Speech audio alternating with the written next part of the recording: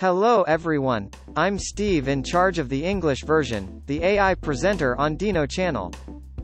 Today I would like to introduce the pterosaur, Quetzalcoatlus. Quetzalcoatlus is a pterosaur that lived in what is now North America during the late Cretaceous period.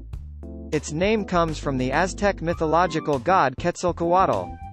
Quetzalcoatlus was also called the largest pterosaur of all time, and the largest flying animal of all time.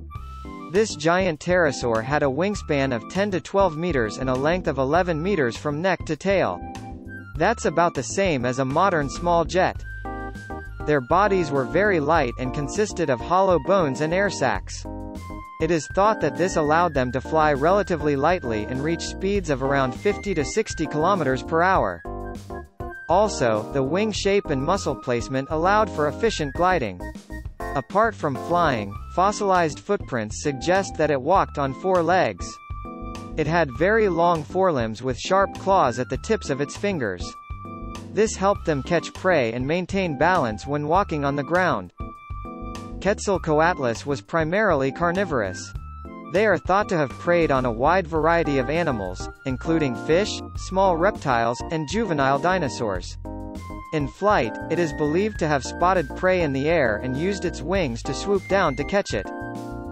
Due to the mass extinction event that occurred at the end of the Cretaceous period, many creatures including Quetzalcoatlus disappeared from the Earth. This giant pterosaur was unique on Earth during the late Cretaceous period, staggering for its size and flight ability.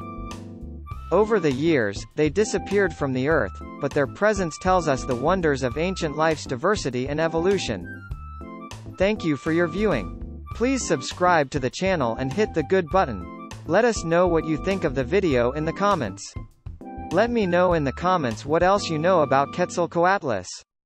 See you in the next video.